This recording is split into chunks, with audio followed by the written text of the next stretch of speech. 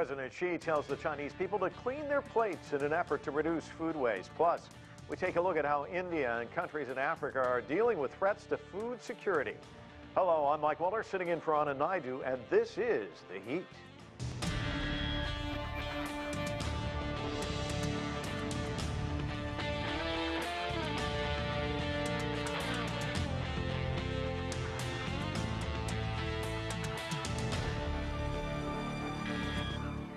China is putting diners on notice as part of a new anti-food waste campaign. We'll get to that in just a bit. But first, we take a look at middle-income countries like India and nations in Africa, where food insecurity has been made worse by the coronavirus pandemic. I spoke with Swati Narayan, an activist with the Right to Food campaign in Mumbai, India, and Nhlanhla Sehume. He's a journalist and news anchor based in Johannesburg, South Africa. I asked him about the impact of COVID-19 on a continent reeling from acute food insecurity. Well, in sub-Saharan Africa, including areas or the region of which includes countries like South Africa, Zambia, Swaziland, Lesotho, and Botswana, we have found a situation where even before this pandemic, the region was facing a very severe drought, and things have been made worse by this COVID-19 pandemic and the ensuing problems that have come with it. In response, there have been a number of measures. I can speak specifically to South Africa, where government has launched various measures, including providing food parcels to many of the people in the population to try and ensure that they are at least met halfway, even as they deal with the economic consequences or the dire consequences which involve the COVID-19 and the resulting effects of it. Swati, let me ask you about India, because it's got a dichotomy in a sense in that it's one of the world's largest food producers and yet home to so many people who are going hungry, including 1/3 of the world's malnourished children. So give us an idea. I imagine with the pandemic, things are even worse. Absolutely. And we've had this problem of hunger amidst plenty for several decades now. Right now, we're in a situation of extreme hunger and poverty. From the very first day of the lockdown, we had an unprecedented situation of 30 million migrants or more migrating from urban cities where they found themselves stranded without food, going back to their villages. And now those in villages, in rural areas, are skipping meals, they're eating less. We have never seen such a situation, and as a middle-income country with resources, it's clearly a problem of distribution. Starvation deaths have also increased across the country, and a 5-year-old girl succumbed last week. Dire situation there. Let's head back to Johannesburg. I've got a quick question for you. The United Nations Conference on Trade and Development from 2016 to 2018 came out with some figures that were really pretty alarming. Africa importing 85% of its food. That's a $35 billion tab. They say by 2025 it's going to grow to about $110 billion. Despite the continent's resources, what more can be done to make some of these nations more self-sufficient, do you think? Well, for a government like South Africa, which has made a very deliberate effort to try and respond effectively to this COVID-19 pandemic and the ensuing economic impact of it, a number of measures have been put in place, including an economic stimulus package of some 500 billion rand. However, this has also been met with its own problems in the sense of money being looted from this fund and problems including the corrupt activity which have somewhat marred the response from the government. It's very important to note that government has since responded, putting on a very tough stance, saying that it will tackle the corruption that comes with money that's literally being stolen from the poor. This is money that's meant to, amongst others, provide for people, including the country's indigent, in the form of food parcels. Just to give an example, the South African government, along with other NGOs, have seen, or rather distributed, more than 1 million food parcels. But the problem here is that some of these food parcels, which are meant for the poor, end up in the wrong hands. People are alleging that politically linked officials or people are the ones who are who end up getting these food parcels instead of them going to the country's most poor, the people that need the most. You look at a country like South Africa with a population of some 50 million or more, it's quite, I mean, it's a drop in the ocean, but still, here's money that's being put aside, but it's still not being used effectively. And Claude, I've got to ask you about Howard Buffett. I interviewed him a couple of years ago. He's the son of Warren Buffett. He spent a lot of time on the continent, traveling around, trying to address this issue. And one of the things he says is that you know, you can't use Western thinking to solve African problems. And he said one of the greatest failures from the West and from organizations like the United Nations, the World Bank, is that basically they failed to listen. So if they were to listen to the people in the continent, what might they hear and how might they address some of these pressing issues? Well, for many of the countries in this region, there is this new idea that says that we want to be more self-sustainable. We are not looking to be too dependent on aid coming from Western nations. However, as mentioned a short while ago, even as South Africans, or rather many of these African countries try and find solutions of their own, there are still systemic problems that still continue to prevail, top among these being corruption.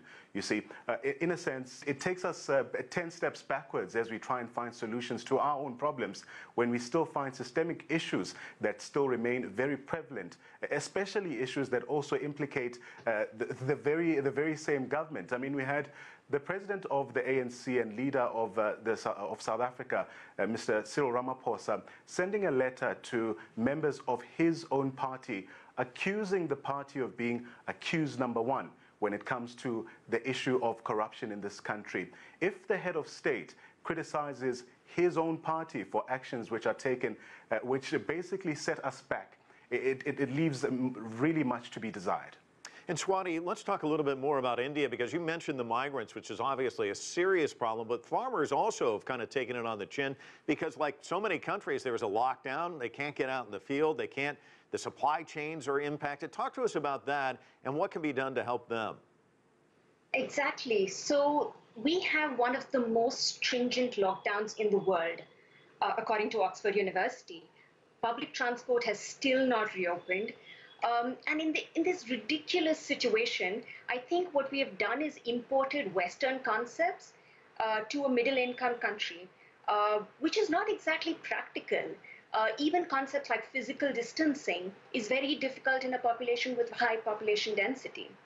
On the positive side, however, farmers actually have done a wonderful job, and we expect a bumper harvest in November. So it is now a problem of distribution of this bumper harvest and food crops to families which are on the edge. What the lockdown has done is exacerbated inequalities of caste, class, and gender. And the government policies, strangely, have increased inequality rather than reducing inequality. So we have 1 million fair price shops, and the government has given food grains to families from them. But 60% of our families have these ration cards to get those food grains, and they have doubled the quantum available for them. But the 40% who do not have these ration cards have got nothing. So I think the government needs to rethink its strategy very clearly, and we do not need such a stringent lockdown. And Claude, I saw you nodding your head. I suspect a lot of the same problems are prevalent there on the African continent. Social distancing also a major issue when you get congested groups of people together. Is this also something that you're seeing there as well? One doesn't have to look far to see issues regarding social distancing, especially when, I mean, there is a scheme currently where about 350 Rand is being provided to unemployed people, to people who are the most indigent in our country, which is the equivalent of about, I'd say about $20. At various points at which these payments are being made, you look at the long lines that exist there, little if no social distancing, and people not observing strict protocols which have been set out by government. It's quite very important to note that South Africa is among countries that have taken a very strict stance, or very tough a lockdown, which has gradually eased from a level 5 being the most strict to now a level 2. And level 2 of the lockdown has seen many of the rules literally being broken, where people are just not adhering to strict protocols which have been set out by government, and people taking a more laxed approach, especially when it comes to issues of hygiene.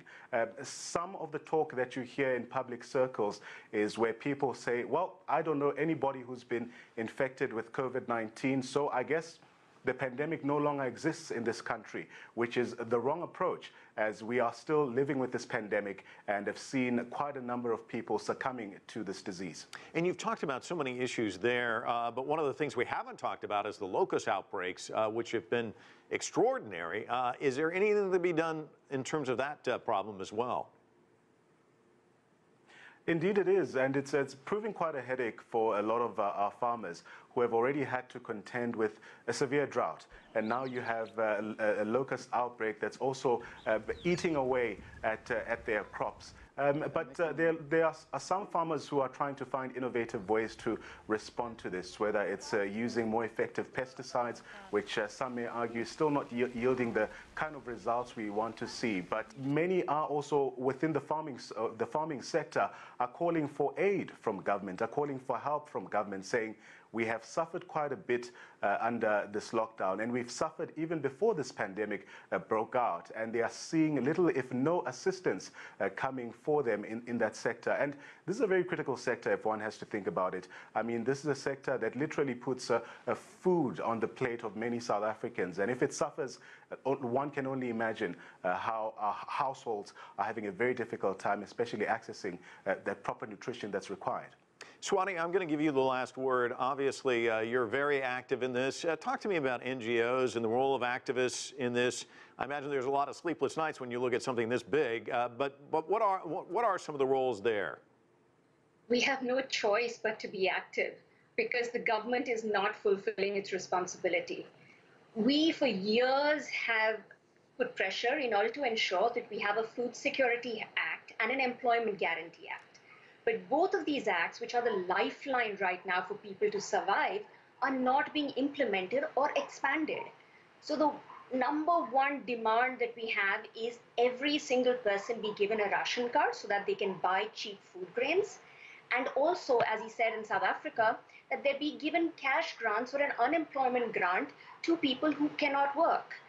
And lastly, I think it's particularly important for children, because school meals have been stopped completely, and children are the most vulnerable, and their brains could be damaged with food deficiency. So school meals need to be restarted, including giving them eggs and poultry products, so that farmers can therefore be supported.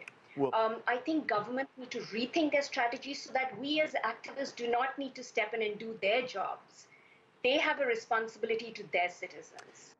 And that was Swati Narayan and Nhlanhla Sehume joining us earlier. Turning to China now, let's talk a little bit more about what's happening there. There's some food for thought. Authorities there are cracking down on food waste as flooding at home and tensions abroad threaten food security. There's lots to discuss. Let's get straight to our panel right now. Joining us from Arlington, Virginia is Changhua Wu. She's the executive director at the Professional Association for China's Environment. Holly Wang is a professor of agricultural economics at Purdue University.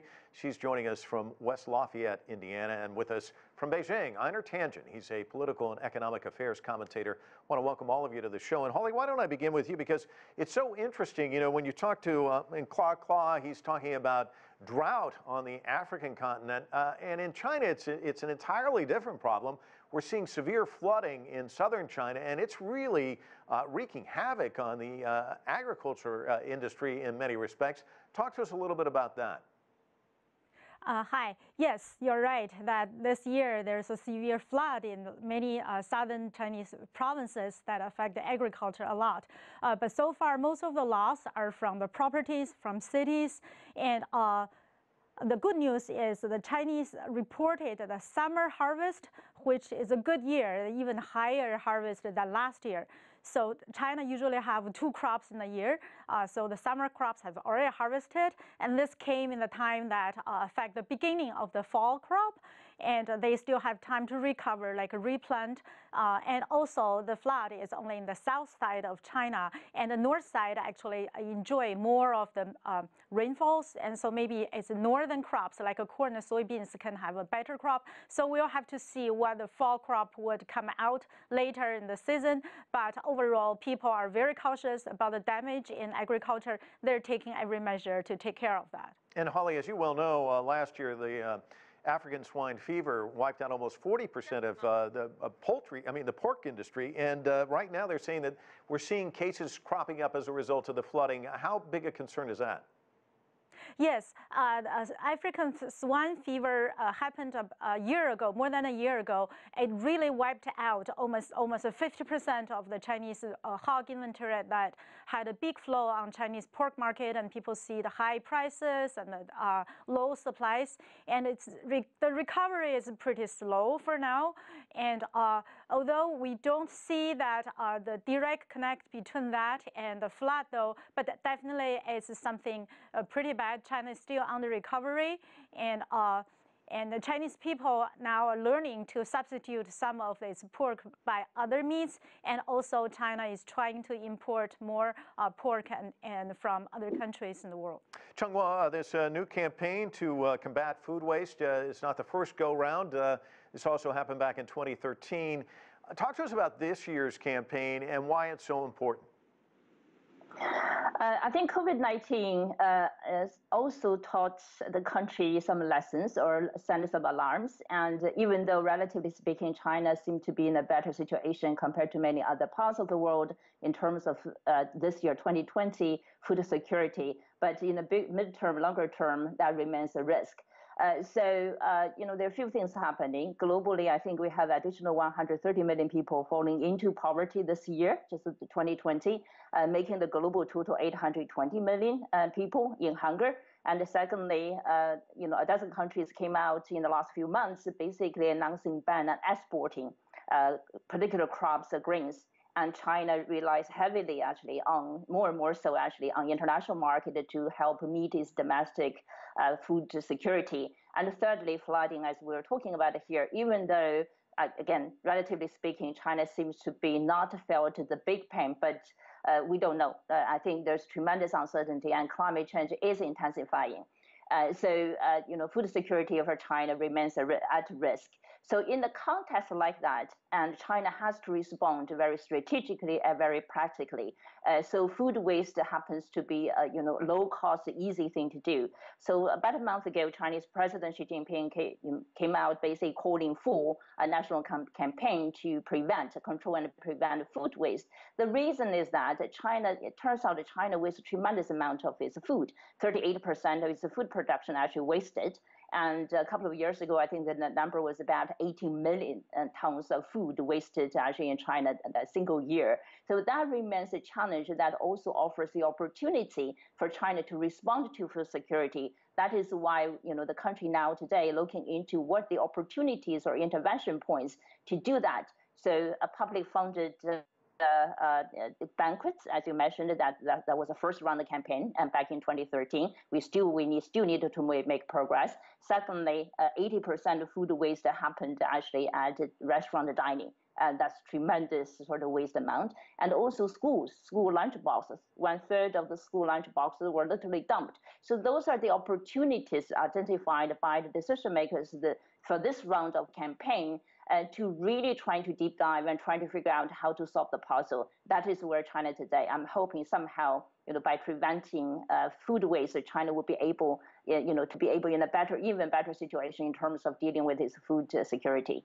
And Einar, this really is a serious problem. The BBC says so much is wasted that you could actually feed 30 to 50 billion people in the world.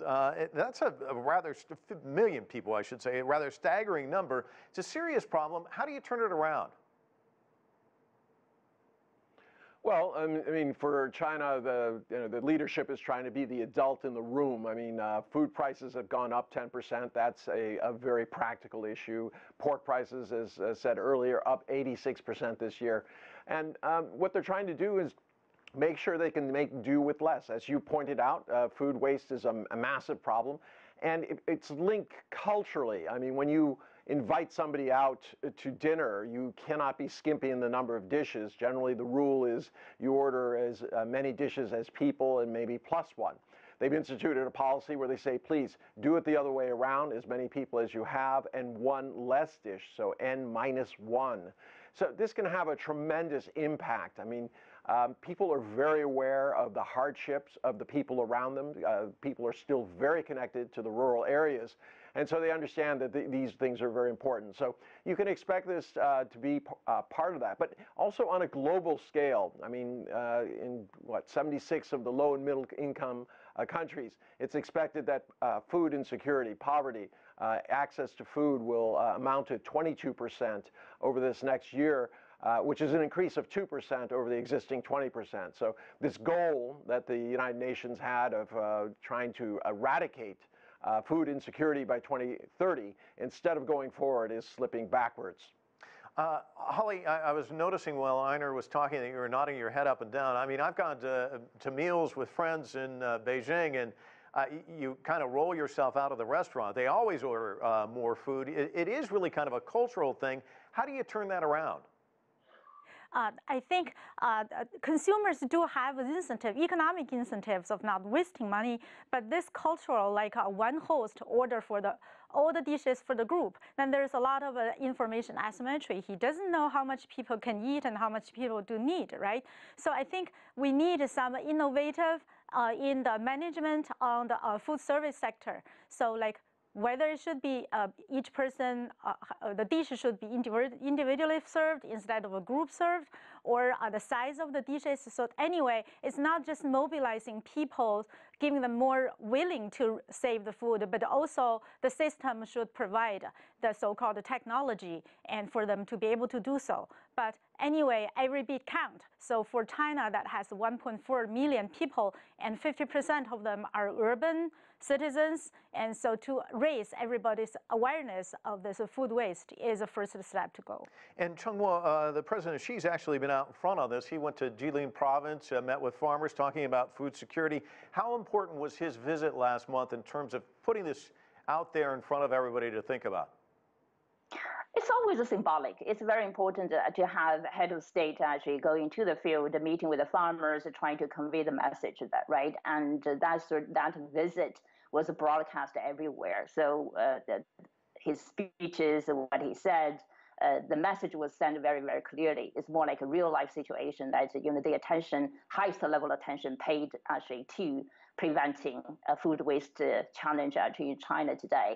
I want to also add a couple of things actually for the debate there. I think pricing is another issue, should be brought into the attention for the decision-making process or the policy incentives there, right? If you look at the pricing, Holly mentioned the incentives. I think pricing of food by taking into consideration of real costs, of food, that needs to be considered in the policy-making process. I know it could potentially trigger some social stability or concerns in the society, but somehow, in order to do so, secure food security, that needs to happen. The second element I really want to emphasize, if we waste the food, what does that mean? It's not just a food dumped. If you look at what's behind this food produced, it's about water, it's about energy, it's about chemicals, right? Fertilizers, pesticides.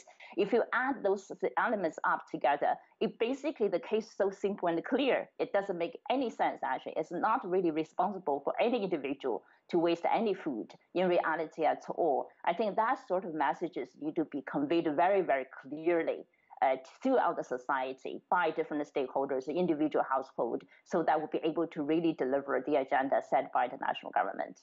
And Holly, we were just talking about prices there. Corn, the prices there are soaring. There are concerns about shortages there as well. Can you talk to us a little bit about corn? In China, this year I heard that the corn price is not very high. Then actually the government was trying to auction some of the corn out of its inventory. Then there were a few times nobody was buying them.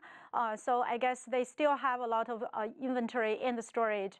And international market, now the corn price is not very high. So I guess in that market, right now it is okay. We got to look and see what will happen in the future, in the fall. Einar, I want to talk a little bit about an article that was in the South China Morning Post, and I'm going to read from it here. It's, quote, concerns about food scarcity has recently resurfaced in China, but they're not really about supply shortages of rice, wheat, and corn. Instead, they stem from the uncertainty that China's prospects, what it perceives as an increasingly hostile world, which kind of indicates this trade war, the friction with the United States. How much of that is an issue? It is an issue. I mean, traditional areas like the United States and other areas, Australia, et cetera, the relationships, frankly, are not going in the right direction. So, there's this kind of overall concern. What happens next? Will we be stranded? But that's probably not going to be the case. You have bread baskets in South America, whether it's Brazil, Chile, Argentina, supply beef, wheat, soy, wine, fruit, etc., who are more than willing to step in, especially during very harsh times for them, where food is, while it's a rising commodity, is something where they do need markets. But there's also this kind of bias now emerging. 63% of Chinese are not very in favor of American goods, and that's going to have a long-term effect. So you're seeing a kind of change in the supply lines that's happening, both because of this physical reality of food, but also the geopolitical attitudes of countries as they do battle. And Holly, I know you wanted to jump in there too. Did you have more to add? No, I mean, yes, the trade war has a big impact on Chinese government because they know that even though it's a small percentage, but the volume is big, that they rely on the import of the grains. And with the political uncertainty with countries, and they need to have a reliable source of corn and soybean imports. And Changhua, you and I have talked in the past about climate change, and you kind of alluded to that as well. How much does that factor into all of this? And do you think that that's going to create more awareness for people when it comes to this sort of thing? As you mentioned, water, land, all of this contributes, and it's very important as we look at climate change. Absolutely. I think if you look at the numbers, and food waste globally accounts about 7% of global greenhouse gases emissions, right? And if you put that in the ranking of the countries, is the world's third largest emitter, literally, after China and the US. And so the carbon embedded in the food production, the whole process is huge. And so food waste is not just say you save the food, but rather it's sort of the nexus of many, many elements into it, right? And their numbers basically saying, the food we waste about 1.3 billion tons of food every year globally. And if you look at, say, how much water wasted is about 70 million standard Olympic game pools. Yeah.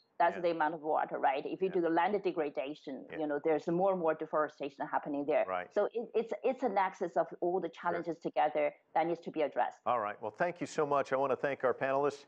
And that is it for this edition of The Heat. I'm Mike Walter in Washington, D.C. Thanks so much for watching.